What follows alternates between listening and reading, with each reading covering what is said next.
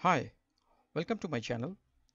Today we are going to start learning MailEnable, an industry-leading Windows mail server. This software has 3 editions: Standard, Professional and Enterprise. Standard one is free. If you have a small or mid-sized organization, we can go for the free edition, which can fulfill all of our mailing requirements like send receive mail, web administration, webmail access, and pop-IMAP support. Enterprise editions has more features which are for large organizations. In this video, I'm going to show you how to prepare server and install the software. And on the next video, I'll show you how to configure the mail server with Outlook setup for production use. I'll show you the full mail server configuration step by step on the upcoming videos. So let's get started.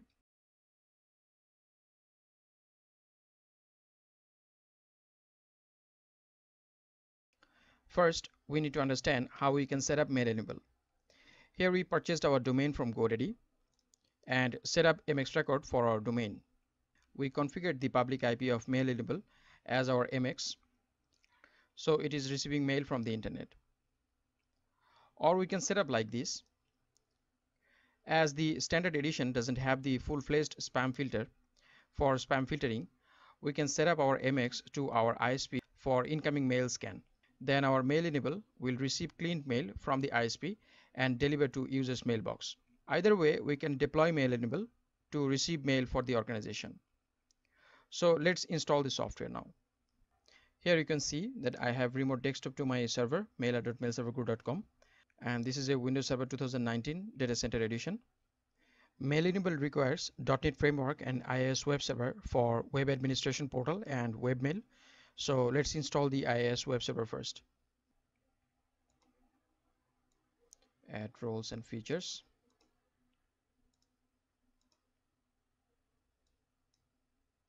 Here we select IIS Web Server.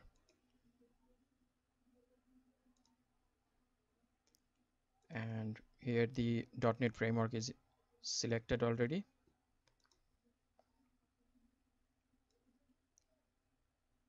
Let's leave the defaults.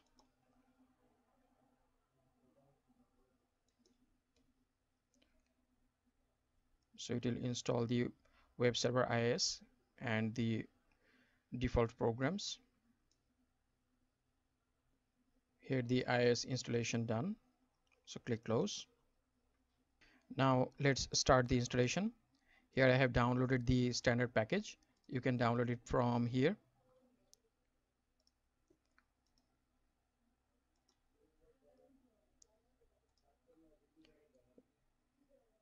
During the installation process and once installed, MailEnable will try to access the internet. So click OK. Welcome. This is the owner of the software.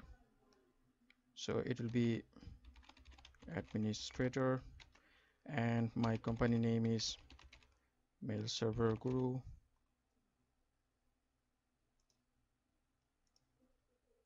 And these are the components it will install: the webmail service and the web administration service and migration center.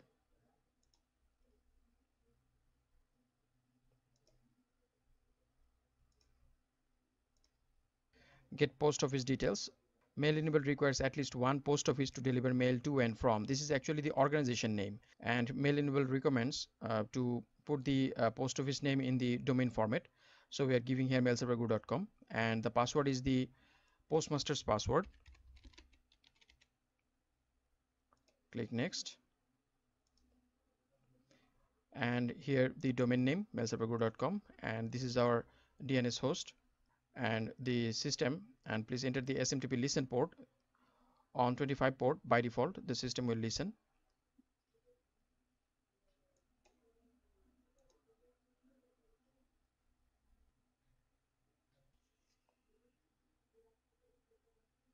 So IIS will install the webmail under the main IIS main directory. So it says the configure webmail as an IIS virtual directory. On the next video, I'll show you detail how to configure these virtual directories. So now click next. Now the web administration web root. So it will install the web administration portal I'll show you details on the next video about this. Click next. Okay, the installation is complete. So it's saying that you should run the diagnostic utility and review your SMTP connector relay setting to ensure that your server is protected from spammers. We will configure this on the next video. So click finish. Now the installation is okay. So it shows us the webmail and web administration URL. I will show you on the next video. Now open the MailEnable interface.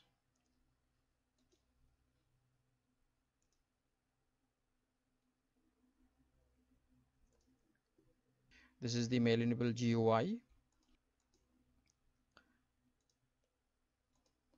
Post office. This is the post office name and this is the domain. So we have successfully installed the software. On the next video, I'll show you how to configure this in detail. So thank you for being with me. And if you didn't subscribe to my channel yet, please subscribe.